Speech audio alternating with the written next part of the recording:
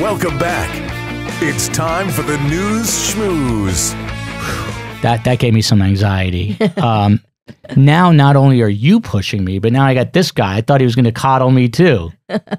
Guy's sitting here yelling at me. And so well, you coddle yourself. He told you how to. Oh my God. I'm going to write this book. It's a lesson. He says it's a good thing I'm not coddling you. Did you hear that? Yeah. Now I have support. I listen to this over and over and over again.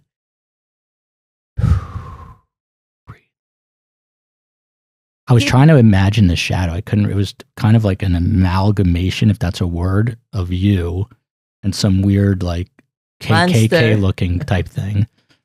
So Karm, let's just cut to the chase here. What do you think of this Roe v. Wade leak and the very good possibility that it's going to be overturned and you will no longer be able to get abortions in America unless the state allows you to?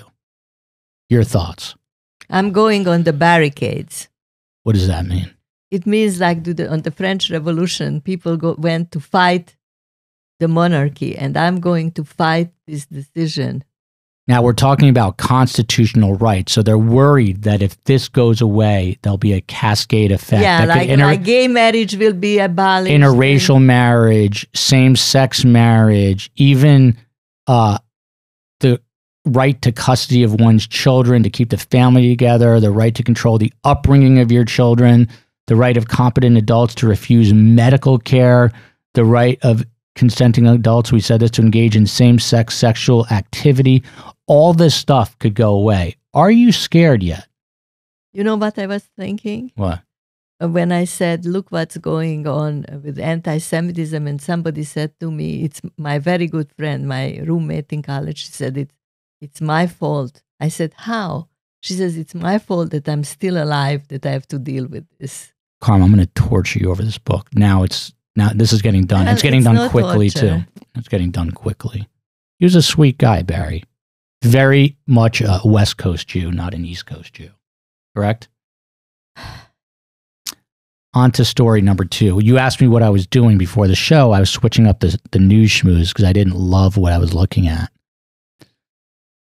Dave Chappelle, this is going to be dated by a week when you finally hear it, but he's doing stand-up in L.A., a guy armed with a fake gun that had apparently like a switchblade to as part you could of it, push something for a knife to come and out. it would snap. Did you see the video? I mean, he full-on tackled David Chappelle. Like he jumped on him. He really pushed him. And then, so they arrested the guy. His name is Isaiah Lee, 23 years old. There's a video of Isaiah getting put into an ambulance. His arm is literally bent in the opposite direction. They broke his arm, security.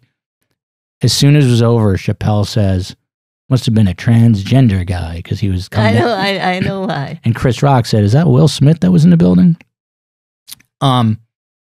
Is our free speech in jeopardy, Karm? I mean, it just happened. Chris Rock on stage at the Oscars gets slapped in the face. Now this, are comics not safe anymore? Is there no more sacred ground?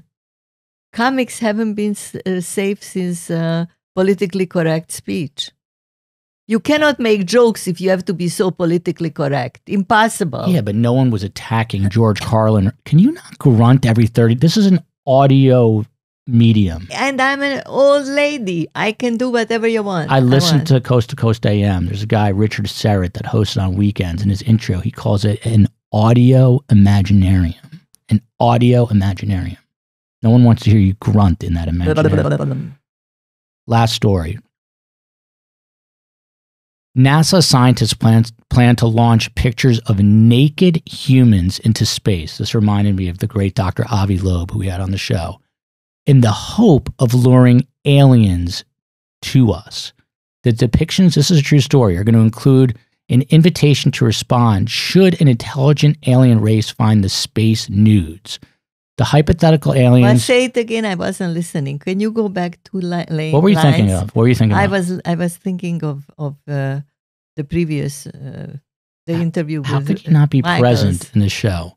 Okay. NASA scientists plan to launch pictures of naked humans into space in the hope of luring aliens to us. The depictions are going to include an invitation to respond should an intelligent alien race find the space nudes. Unfortunately, the hypothetical alien should be too shocked by the unsolicited nudes. The pictures are not graphic photographs of naked humans, but a drawing of a naked man and a woman next to a depiction of DNA. The man and woman are waving in an attempt to look more inviting. They revealed the image in a study that's part of a project called The Beacon in the Galaxy.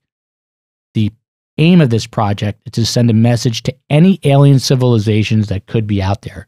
We had Dr. Avi Loeb on. He believes that there's extraterrestrials. All right. You think this will work? You explain to me now, what is the difference between wearing a bikini and being completely naked? The